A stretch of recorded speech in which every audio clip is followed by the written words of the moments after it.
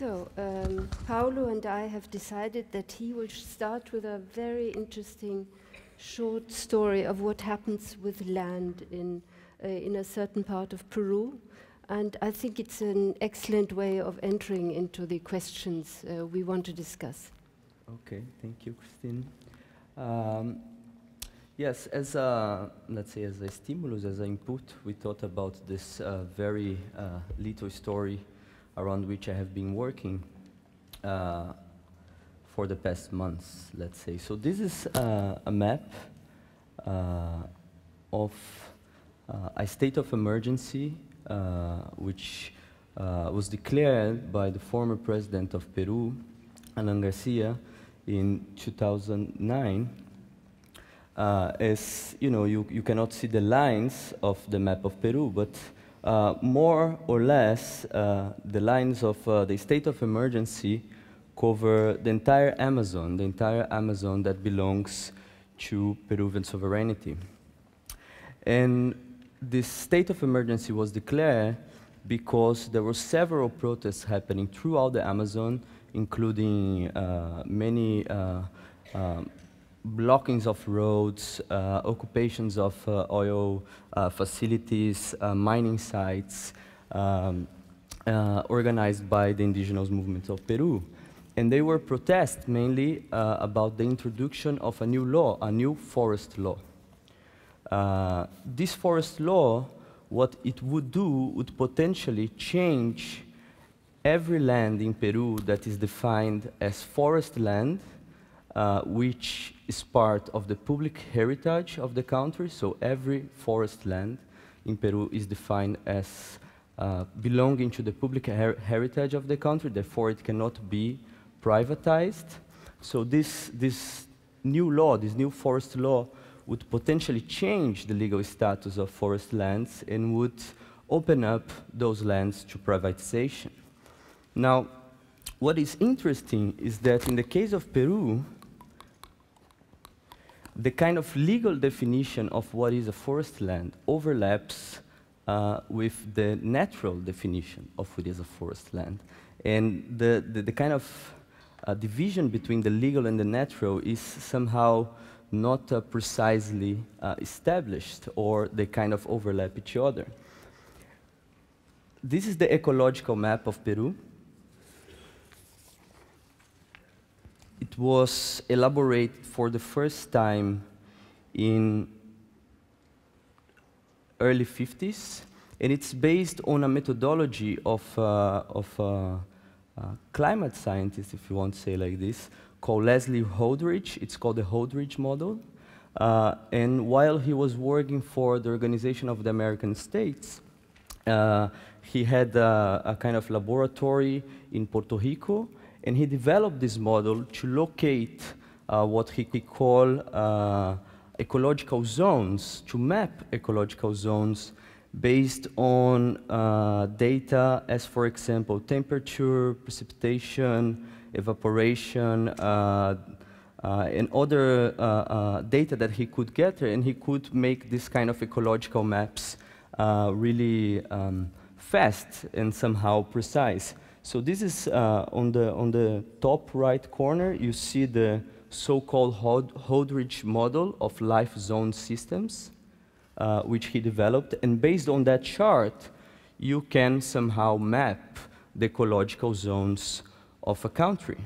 And this was happening in early 50s, I would say. No? At this time, and later on, the Organization for the American States were somehow very much related to the kind of Cold War context in the sense that was a kind of rush for resources. So this map would allow for you to identify kind of land potential and plan to access those lands.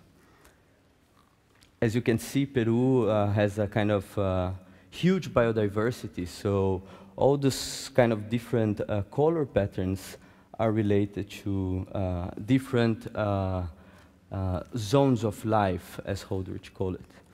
But what is interesting is that out of this map, out of this ecological map, they designed a new map which is called land use potential. right? So based on a kind of ecological definition of the life zone systems, they say, well, this land has more potential for this type of economic activity. And it was very much a kind of economic-driven cartography to a large extent.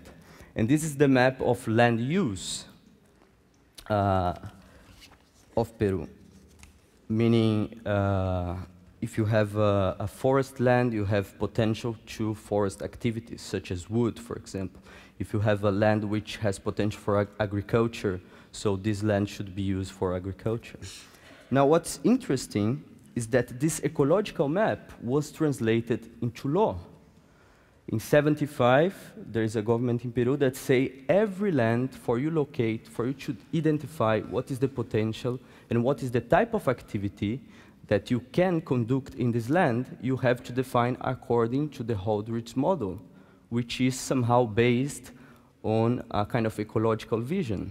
So it's somehow as if the kind of nature which was identified by the Holdridge model was transcribed into law. Now, if you analyze this map the way it is, basically, let's say there are several types of land, no? So it's a kind of taxonomy of land. But there is a major division, which is agriculture and forest, right? There is land that can be used for agriculture in different degrees of intensity, and there is land which can be used for forest, but it's not agricultural land. So this is, it's a bit more complicated, but let's stick to this division, which is important, because precisely the law against which people were protesting was supposed to re-legislate the forest land. So if you do an analysis, for example, here I'm taking out in black every land which is defined as forest. Different also qualities of forest, but all forest lands. So this is the area which is defined as forest by Peru. I cannot see the percentage, but as you can see, it's a large part of the country because they have a huge size of the Amazon and some forest also in the coast. If you take the protected areas and the indigenous land, this is the area or the land which would be potentially re-legislate. Now, if you overlap the kind of political line of CH with the land that would be potentially, let's say, enclosed, that would pass through this process of enclosure, right, which was somehow a kind of common land and would potentially be privatized, they kind of overlap. And I think this is interesting insofar as there is a suspension of civil liberties which comes together with a process of privatization that is of somehow a kind of expropriation of land, right? But there is a kind of specificity to this law which I think it's interesting. It was not all the land, all the forest land that suddenly, not all this territory would be suddenly privatized. But there was a kind of detail which is important. Just the land without forest would be open for privatization and potentially to become agricultural land. So it's a kind of deforested forest land that would change its legal status. So, for example, if you concentrate on that region, which is a region of the Amazon, which is like this.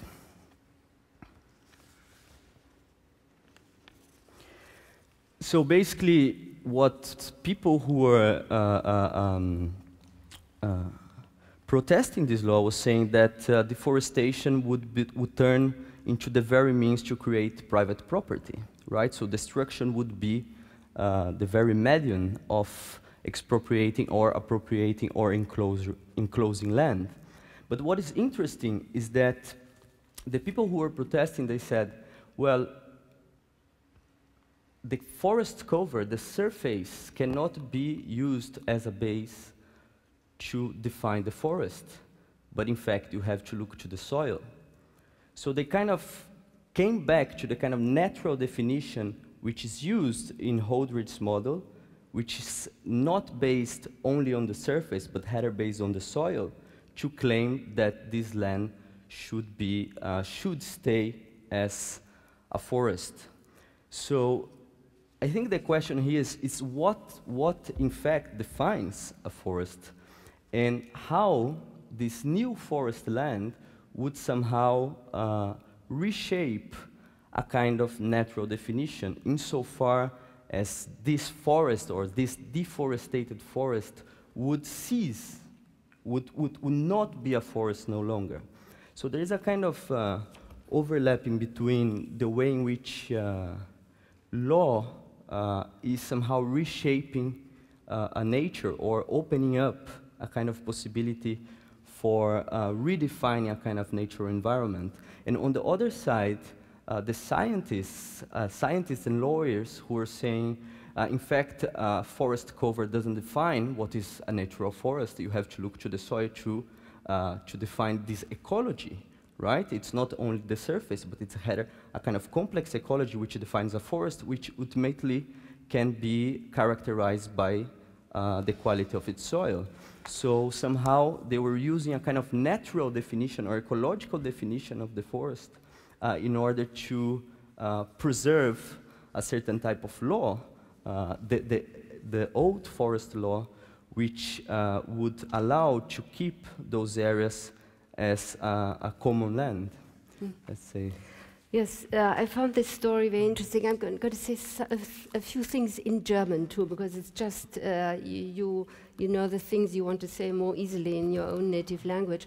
But I found this example very interesting because it reminded me of what happened in the 17th, 18th century in Europe. And this was described beautifully by Karl Polanyi in The Great Transformation, the history of the industrialization, which he describes in this book. Und in diesem Buch, jetzt wechsle ich auf Deutsch, auf Deutsch. And I would change into German. Und in diesem Buch beschreibt in this book, he describes the gradual change of the soil. The land was used by everyone, was communal land, and everyone had the right to use the soil as pasture for their animals or grow crops. And all of a sudden, there were enclosures, and the land was privatized. That was the very moment where in Europe the land was not only privatized and thus taken away from the public, but the land became a commodity at that moment in time. And Polanyi says that was the most stupid thing that our ancestors could ever have done, because the land until then was always seen as a community ownership thing, and it was suddenly privatized, was turned into a kind of mobile property. And then he also said all of a sudden this commodity meant that also labor became a commodity. And Karl Marx has described that beautifully as well. And at that very moment in time, many things start changing. The boundaries, the limits start to change. The law starts changing too. And the law starts intervening into ownership relationships, the way in which nature is being thought. And there was also deforestation processes. And at the same time, agricultural areas were created, and they were handed over to private owners who could use them in order to make a profit. And generally, let me also say here, Gary talked about human beings generally defining themselves as human beings because they have certain implements, instruments, because human beings can use technology, can use tools. One of the first tools being the plow, the spade. Today we have electronic devices and huge machines that we can use to work in agriculture. And one of the most important prostheses, so to say, was money. Money is the prosthesis, the tool, the implement that makes it possible to change the use of land. Land seemed to be always something for the community. Nobody had the right to expropriate land. Of course, the king owned the land, but he was only the representative figure for communal ownership. He wasn't the real physical owner of the land. And also the land given to the nobility was delegated land and was used by everyone. And with the beginning of industrialization, there was true privatization. That was a very deep intervention. And I may also add that this intervention takes place in parallel to the emergence of paper money and in parallel to the first ability of man to fly. Montgolfier in 1793 was experimenting, and all of a sudden it was possible for man to look onto the land from above, and that was usually a view that was reserved to God, and all of a sudden this view was possible for men as well. And that made it easier to sort of hand over the land to private owners. I think your stories describes once again what has happened a long time ago, say 150 or 200 years ago in Europe. Yes, and it's interesting because the great enclosures, right? The great enclosures, the great erasure of common lands comes together at this moment when perhaps the Anthropocene is being created. No, so if we date the Anthropocene together with the birth of industrialization, we also have to consider that this came in parallel with this great process of enclosure. So maybe I would ask you, how would you connect, let's say, this aspect of privatization of land with the Anthropocene, if that's possible at all, and if there is a connection in that process by which land at a massive scale starts to turn into private property, which is to say you are somehow change a certain type of political ecology. It's not only a question of ownership, but it's also a question of managing resources, of the way you organize socially in relation to the forest itself, in relation to land. So it's not only a question of ownership, as I was saying, but actually a kind of completely transformation of an ecology, but not only an ecology, a political ecology in that sense. And so my question perhaps to you is how could we relate the turning of the land into a commodity in a massive global scale that since industrialization has happened and later on throughout the third world with the coming of the Anthropocene?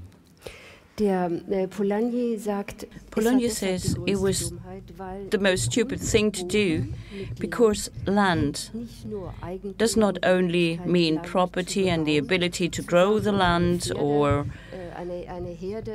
have horses on the land or whatever other animals. Land is always tied to relationships, whole professions, vocations, social relationships between families and villages, settlements. Land, the soil, is much more than just a physical entity. Land is where people are anchored. Land is where people derive rights. And the French Revolution was very clever. The French revolutionaries invented the assignats. That's paper money that was spent, was given to people in order to defend the revolution against foreign forces, and so they handed out assignats, that is to say paper money, and that was covered by the land which was confiscated from the church. 1/5 of all the land was owned by the church in France, and it was then taken away from the church, was confiscated, And on the basis of this land, which was used as security, they issued paper money, but they issued too much, and so the money was devalued. But the French revolutionaries were very clever. They created a law that is still in force. And it says every man, today it's every person, has the right to go hunting, even though the land as such is owned by somebody else. So the right to go out into the forest, to collect mushrooms or go hunting, was a right and is a right still that can be claimed by every French citizen. If you go to France today and if somebody tells you, well, go away from here, you will hear that the French citizens immediately claim their right to use the forest. But it was a very clever ruse of the French Revolution to keep this right, because it was still a reminiscence of the old communal land, and that shows once again that the civil rights are very closely tied to the land. And here I also think it's a factor that plays an important role here. Absolutely. I think what is fascinating in this case is that somehow a kind of reframing of what would be this nature in a certain way that was going through this law was attached with the expropriation of political rights. And I was very touched by what you say, that quoting Polanyi, that land is something from which you draw rights, right? It's the kind of base of a certain types of rights, right? And this reminds me a book which I have been reading more than once by Peter Linenball, which is called the Magna Carta Manifesto, Commons for All. And in this book, he is going to recuperate the Magna Carta, which was passed in medieval England, 13th century. And this chart was perhaps one of the first, let's say, human rights documents in the history of humanity, because it aims to protect the rights of the citizens in relation to sovereign power, right? You have the right for a fair trial. You cannot go to prison without a fair trial, and all this other rights that derive, other political and civil rights that derive from this chart. And then he said, well, but you have to go back to the Magna Carta, because it was not the only document created at this moment. In fact, there was the Chart of the Forest. There was the Magna Carta and the Chart of the Forest. And the Chart of the Forest was to protect the rights of communing, of the commons. It's to protect the rights for you to get your wood, to get your energy. No, this was a question of energy, right? For you to warm yourself. It's when you have, there is a certain climate event and you could not get as many crops as you should. You have the forest as a safety net for your subsistence. Right? So what he's saying is that somehow, since the Magna Carta and the Chart of the Forest, they were connected together, we somehow forgot the Chart of the Forest, or let's say the law of the forest. We somehow forgot this, and our notions of rights became very much based on a notion, let's say, of the individual vis-a-vis sovereignty, in a certain way, right? The way in which we understand civil and political rights. But he's saying, well, we have to go back to this idea of the law of the forest in a certain way, because our liberties, our political liberties, they are connected to land, to our right to access land. And I think in that way, what we see today is very much connected to this, because and in the case of Peru, very, very much exemplary of this, because the expropriation of a certain type of land, or the right of communing, if you want, is immediately connected with a certain violation of your political rights, meaning expropriation and suspension of political rights come hand in hand, and Peter Linenbaum says a very nice phrase which I have here, so perhaps I'm going to read, so I can quote it on the right. It's here. He says, the robbery of the honey and the robbery of our safety, the robbery of communing and the taking of liberties have gone hand in hand. And to a large extent, I think this is a process that is happening in a massive scale today. After the financial crisis, what we saw, although we are discussing, the Anthropocene, I think, the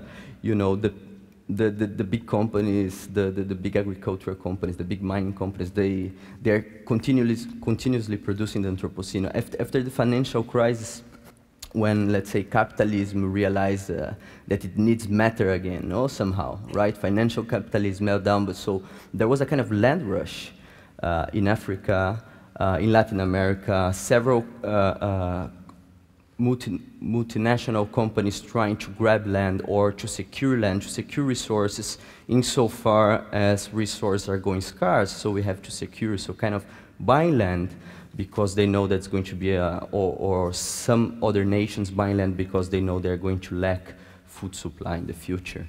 And in the case of Peru particularly, and Peru has been, for the last years, this is only the beginning of the state of emergency. There were several moments in which states of emergency have been declared, and most of them are associated with resources. Most, if not all of them. Especially mining in Peru, because Peru is very rich on mineral resources. And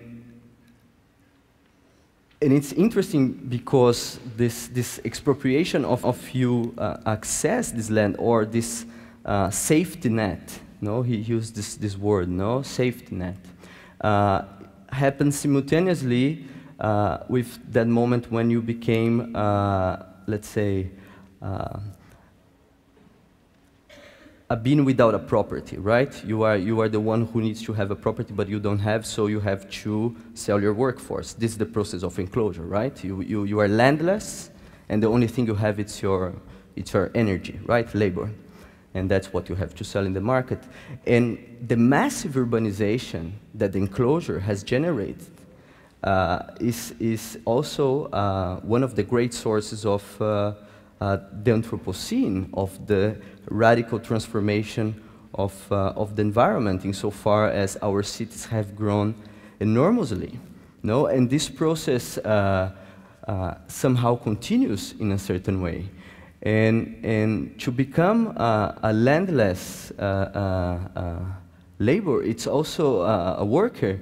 It's also when your safety, which let's say the forest provides in a time of bad harvest, for example, you don't have the safety network anymore.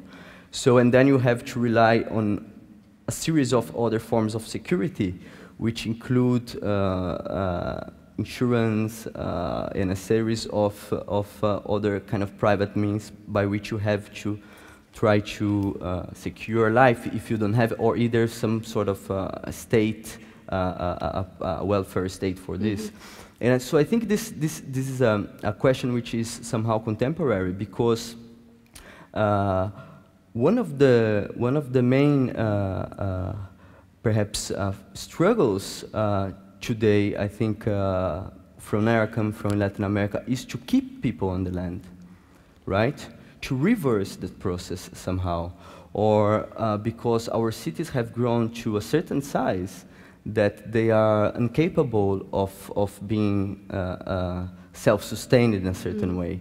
So I think the question of land, we had this idea, at a certain moment, I think, that urbanization, like the whole world is urbanized in a certain way. The countryside is something that, for vacation.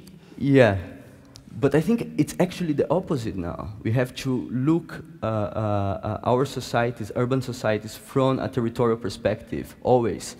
from a relation where the food is produced, how the food gets in, how is the land attached to the city connected, managed. So I think we are kind of shifting also our perception of this process and kind of, let's say, coming back to the question of land as so well described by Polan in a certain way.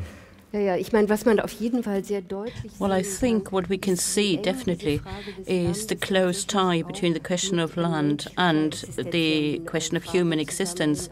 I mean, human rights, political freedoms, and other things are closely tied to land. And insofar, this question rightly concerns also the future of human existence. Paulo has just talked about insurance. Europe at that time has developed the pension system, has developed welfare states in order to mitigate the consequences of industrialization, the disasters of industrialization. We succeeded in Europe in doing that, at least partly, but as a consequence, human beings became more and more involved into the monetized system, and the human body became also an entity that has a certain value. Either it was devalued in, like in the favelas, where the human body is worth nothing. On the other hand, Austrian scientists have also evaluated certain damage cases where somebody lost a hand or an eye and went to court to get compensation, or the leg was broken, whatever, and those damage cases were decided by courts, and scientists then have calculated, have evaluated that, and have found out that in Germany and in Austria, on average, a body part is worth 1.7 million euros. Whereas damages paid to men were much higher than to women. So compensation is not equitable, is not the same for the two sexes, and it's not the same level of compensation that you get when you are right compared to when you're rich compared to when you are poor. But this kind of monetization, the fact that people became landless and had to migrate to the cities, to the slums on the outskirts, of course those bodies were less worth in this kind of monetarized world compared to the bodies of people living in the rich industrialized countries. That shows that rightlessness develops before the law, and even an individual physical body has no significance or has much less significance in such a monetized system. So this kind of gap that we see today between the rich and the poor repeats itself again when you calculate the value that individual bodies have. Perhaps to pick up on this idea of, let's say, the completely privatization of life as the ultimate realm of capitalist appropriation in a certain way. And to revert this a little bit, I've been doing some work in Ecuador, and in Ecuador they passed a new constitution. This was 2007, if I remember it correctly, in which they grant rights, the kind of similar rights to the human, they grant to nature. And this was something in my work I call non-human rights. How are we going to think non-human rights? And this process of thinking about this came, in fact, after, let's say, the neoliberal decade, no? In which there was a violent process of privatization, if you want, land privatization and other resources privatization. And reflecting upon this new constitutionalism, and it's interesting because the constitution is that which, you, let's say, constitute a polity, right? The kind of refundation of the Ecuadorian state in a certain way. We have to draft a new constitution in order to establish new rights because the laws that we have do not fulfill our expectations as a polity, right? So they kind of redo the constitution, but inside this constitution or this polity, this collective, nature is part of this. No, it becomes, let's say, a subject in a certain way, and it's interesting to see that let's say, our usual relation with nature itself is very much based on this kind of objectification of nature, right? And this is totally inscribed in law. So, from the point of view of law, there is no other space for the environment besides that of being an object of appropriation. Well, you can say this can be public land, this can be private land, but ultimately, the kind of epistemic frame is nature as an object, right? So they kind of like trying to shift this, also, that is to say, well, no, in fact, we have to consider a form of life, we have to have a kind of ethics of life, or towards life otherwise than human, that cannot be considered as that which can be appropriated, can be turned into private property, right? Because insofar as you have rights, you became a kind of subject-like entity, you somehow, you cannot be turned into an object of appropriation. There is a kind of noise there. But what you're saying to me is, in fact, that, you know, when they're trying to protect nature, nature becoming a subject, humanity, the human body is becoming totally a form of object of appropriation. Which somehow the kind of, as if capitalism was much beyond already, no? So perhaps, I don't know, how would you see this, if you would see this as a form of, in your research around money and the kind of commodification of life itself, if you'd see any sort of potential in this attempt to, let's say, reframe nature through a sort of legal code, or any sort of potential in legal codes in redefining or reframing the way through which we'll deal with the world otherwise than a human world. Ja, also ich sehe Well, I indeed would be very hopeful if we had a charter which protects nature. But I also think that capitalism is much faster than all possible forms of protection. And biocapitalism claims that the things that we destroy, the forests, we're going to make it more beautiful. We're going to introduce new plants and everything will be nicer, the soil will be more fertile, the trees will be bigger, all kinds of fantasies that you could even see in the 17th century in Francis Bacon when he had his scientific utopia of Nova Atlantis. So biocapitalism is already there to say, no, you don't have to protect nature. We are going to make it better. We are going to make nature better than it ever was before. But that also will have repercussions on humans as well.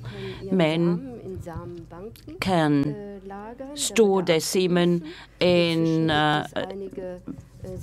the semen banks and sperm banks, and there are also databases on the number of children that somebody has conceived because of the sperms donated. And if I, as a woman in Romania, donate an egg, I can get 300 euros. And the same thing will cost $5,000 in the US. So the human body becomes a commodity as well. It's going to be capitalized. And the Supreme Court of California recently decided, that was a couple of years ago, there was a case, a dispute between a woman who had given birth to a child for another woman.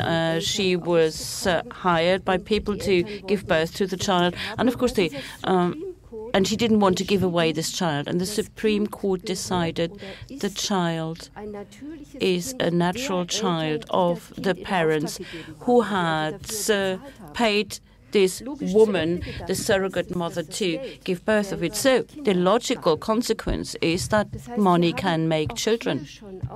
Here we have also the same kind of thing done to humans that is done by biocapitalism to nature. And biocapitalism offers us a kind of opportunity to protect helpless nature, but biocapitalism says, well, we can not only restore the nature, we can even restore the human body, perfect it, make it better. And a high-tech child where the ovulum and the sperm is donated and where you have a surrogate mother, you would have to pay $100,000. So again, it's money that can make life, can make children.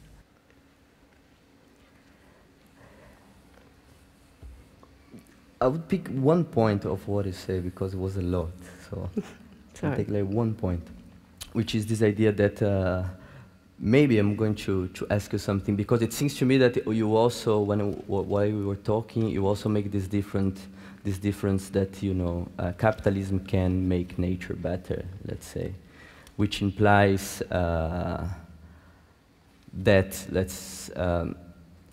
nature is there before that there is a nature, right, that you could make it better or you could preserve. That is, nature is something that is non-human. It's non-human, right? That's the fantasy. I'm not saying this is right. I'm saying this is the fantasy of biocapitalism. But I didn't want to interrupt you. No, because what I understood is that what I take from what you're saying is that, let's say, capitalism is going to say, well, I'm going to produce a better nature, and this idea of producing nature would be something that is morally already problematic, this idea of producing a new nature. Through your research about this, well, I'm going to produce a new body, so this would be already morally problematically. So this would be a question to you based on something that recently I'm also been reading about, which is new archaeological excavations in the Amazon, huge sites which have been recently discovered that say that in fact the Amazonia is anthropogenic. That the quintessential image of what we thought to be nature, of that which perhaps we could never produce, that's what I'm saying, the idea of producing a nature that, you know, that we should preserve, it's in fact anthropogenic. And actually the most biodiverse parts of the forest are said to be anthropogenic. So the discussion around ecologists, archaeologists, some disagree on this, because some disagree and say, in fact, the Amazon could never, doesn't have the capacity to host complex societies, just the kind of micro-tribes which we think that populate the Amazon, but in fact, there's some other people inside the debate are saying the opposite. In fact, the Amazon is populated by complex societies. So the guys on the one hand, they say, well, if you say this, that the Amazonia is anthropogenic, what you are stimulating is in fact this vision of capitalism that we can produce nature. So it doesn't matter, we can produce it again. We did once, so we can produce it again. So some of the people who want to conserve the Amazon say, well, this is bad archaeology because you are stimulating a certain type of view which is in fact destructive because you are saying this was created by humans.